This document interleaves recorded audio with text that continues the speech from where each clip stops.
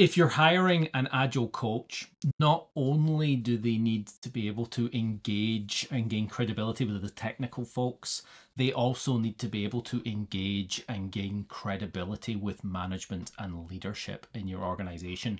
This means that they need deep technical understanding of business, particularly within your context.